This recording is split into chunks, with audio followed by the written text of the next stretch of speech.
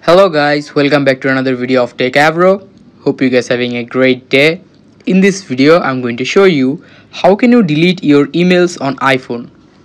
So to delete your emails on iPhone, you can just go to your Safari or your Gmail app. I'm going to my Gmail app.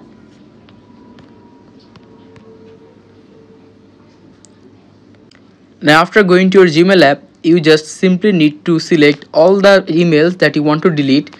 Just long press on an email like this and just simply click one by one.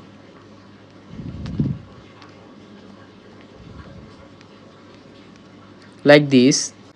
You can also select all by clicking on this option, and here you can see all the Gmails are selected here. Now all you need to do is just click on this trash icon, and here you can see all has moved to trash.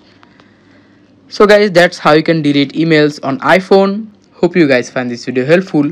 If you find it helpful, then give a thumbs up and don't forget to subscribe Techavro. Thank you so much for watching the video.